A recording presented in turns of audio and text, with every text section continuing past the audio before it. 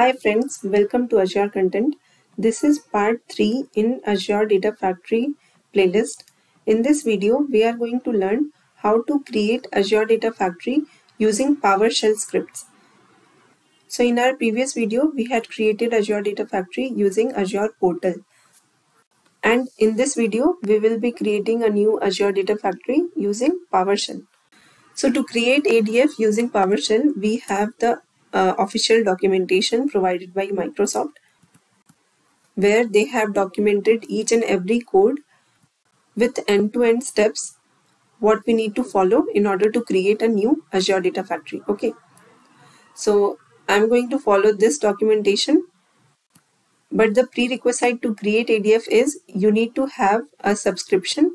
If you do not have subscription, then at the top of this page you will be finding this create a free account link. Okay, I'll be providing this link in the description of the video, from where you can follow this step to create the free account subscription. Okay, so once you have that subscription, you need to make sure that you have enough permission to create the data factory.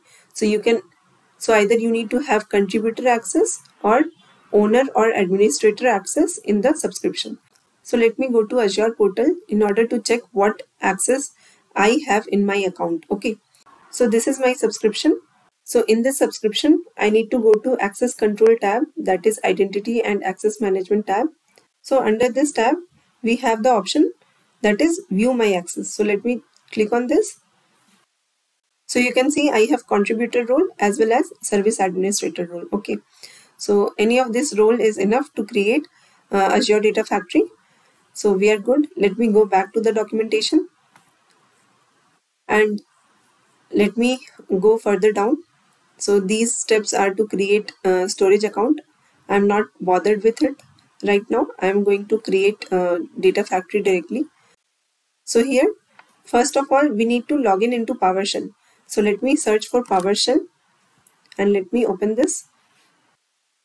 Yeah, so PowerShell is ready. Let's go back to documentation. And the first step is to launch PowerShell, which we have already done. Now we have to run this particular command in order to connect to our Azure portal. So let me copy this command and let's paste it in the PowerShell. So it gave me a pop-up to select the account with which we need to create the data factory. So let me select this account. Yeah, so it has successfully connected to the Azure portal using this particular ID, and it is giving the subscription details. This is the subscription name, which is correct one.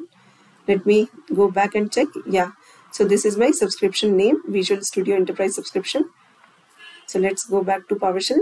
So it is the correct name, and this is the tenant ID under which we have this subscription. Okay, so we are good. Let's go back to documentation. So we have connected to Azure account. Now we need to run this command to view all the subscription for that account. So let me copy this and let's paste that and hit enter. Let's wait. Yeah, so it is giving the list of all the subscription present under this tenant ID. So we have 2 subscriptions as of now. Now we have to select one of those subscription so that under that subscription we can create the data factory. So let's copy this code. Since we have to replace this particular string of subscription ID, let me paste this in a notepad first, and let me select one of the subscription IDs under which we need to create the data factory. So I just copied that and let me paste it here by replacing the subscription ID string. Now let me copy this whole string and let me paste this command and hit on enter.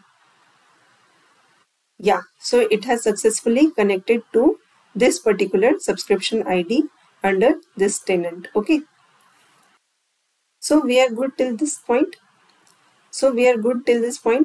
Let's go back, and now we have to follow these steps in order to create the data factory. So before creating the data factory, we need to make sure that we have the resource group under which we will be creating the data factory. So if you already have a resource group, then you can skip this particular line of code, which is going to create a new resource group. Okay, but for demo purpose, let me create a new resource group. So the first command is to initialize a variable with the name of resource group name, which will hold the actual resource group name which we are going to create. Okay, so let me copy this and let me paste the whole code as it is. So it is initializing this variable, and now we have to run this code that will be creating a new resource group. So the code is new-az resource group, and it will take the value present in this particular variable which we have created already in the first step, and the location you can change it according to your need. I'm going to keep it as it is, that is East US. So let me copy the whole code and let me paste it as it is, and let's hit on enter. So till now we did not had any resource group named with that name, that is ADF quick start RG. So let me go to resource group and let's check. So you can see currently we do not have any resource group named with ADF quick start RG. Okay, so this code has run successfully. So let's hit on refresh. So now you can see this resource group got created. Okay, so we are good. And under this resource group, let's check if there is any resource. You can see there is no resource yet, and once we create the data factory, it should be automatically coming under this resource group. Okay, under this resources tab. So let me go back and let me scroll down further. So now we have to create a variable and assign a name to our ADF that we are going to create. So let's copy this. Now you should remember that the data factory name should be globally unique. Okay, so let's see what happens if we try to give this name itself that is present in the documentation. Let me copy this and let me paste it here. So we are just initializing this variable as of now, and the next step is to create the Azure Data Factory by using this command, that is set az data factory v2. So we are going to create version 2 data factory using this command, and under which resource group? The resource group which we have already created here. Okay, and it is going to take the location as well from the above command. Okay, and the name of the data factory we have already initialized. So let me copy the whole code here and let me paste it in the PowerShell. So it is giving the warning as it contains multiple line of code. So I'm good with it. Let me paste anyway and let's hit on enter and let's wait. So you can see it is giving a conflict error saying that this resource name is not globally unique. So we must enter a globally unique name. So we need to reinitialize the data factory name variable. So for that, I'm not going to paste the same command again. I'm using arrow up button, which will display the previous command that we ran. So this was the previous command, as you can see. And then again, I'm pressing arrow up command. So it is giving the second last command that we ran. Okay. So here, let me provide a unique name. Suppose -anu. Okay.